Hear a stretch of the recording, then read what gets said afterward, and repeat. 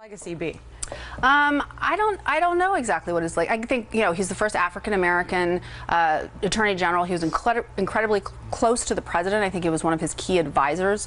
I think a lot of the stuff that you're complaining about that he did, a lot of people on the left like in terms of voting rights issues, and so I think his legacy is a very progressive, Attorney General. I think really he was Obama's cover-up guy. I mean, he was one of the most divisive, polarizing, controversial, most dangerous men in America, unethical. He didn't enforce the laws on Obamacare. He was droning terrorists without a trial while he was giving them trials in downtown Manhattan. He ran the DOJ much like the Black Panthers would. That is a fact. I don't think so. Oh, completely. And he spied on James Rosen. Remember that? Your colleague. And the timing, though, I want to talk about the timing, Kennedy. Don't you find it a bit fascinating?